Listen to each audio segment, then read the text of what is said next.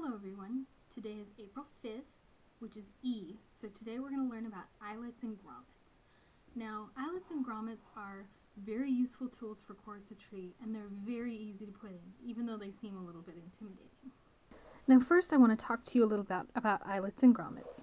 This is an eyelet, and this is a grommet. And these up here are the washers that go on the back of the fabric. Now you'll notice the washers are the same, but eyelets and grommets differ in one important thing. It's called the flange. Now the flange is this part of the eyelet or grommet that shows when you put it into the fabric. An eyelet has a really narrow flange, while a grommet has a broad one. Now the eyelet's narrow flange is much more attractive. However, the grommet is better for fabrics that might ravel or tear out the grommet.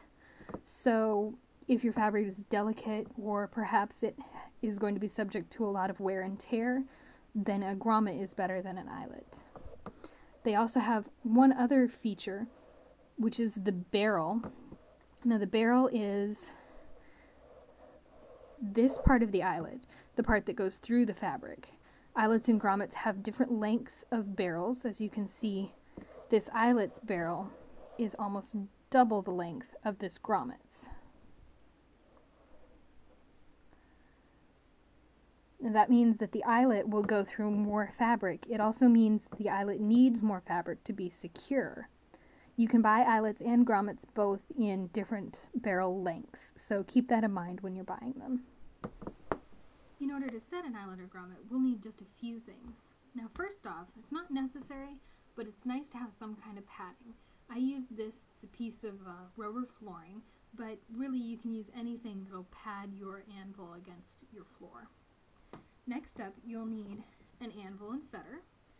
These ones are hammer driven. I like the hammer driven ones a lot better than the scissor action ones because you really hurt your hand doing those.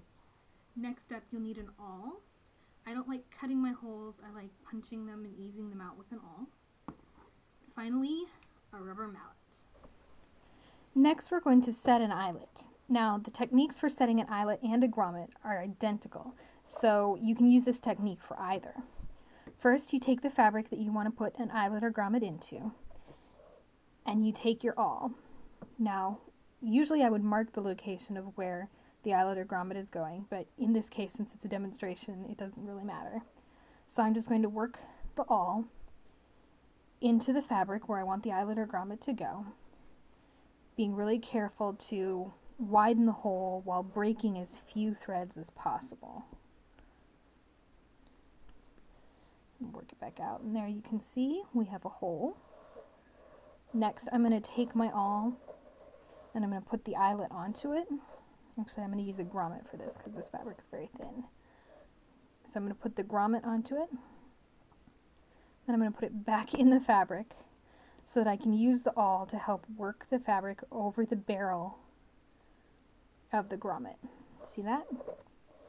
And then I'm going to put the washer over it, and holding the washer and the grommet together, I'm going to take it off the awl and put it onto the anvil. Now the anvil has this groove that's made in it, which is perfect size for either an eyelet or a grommet, and a hole in the middle.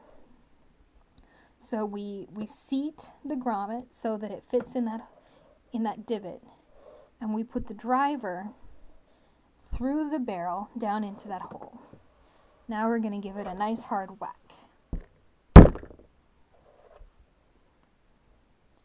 And then we're going to pull it out. And as you can see, the barrel of the eyelet has rolled down over the washer so that it holds the washer in place. And there we go. We have a nicely set grommet. Well, there you go. Now we've set a lovely eyelet and a beautiful grommet. I hope you come back tomorrow. Tomorrow is F, so we'll be talking about 3 of my favorite sewing machine feet. Thank you for watching.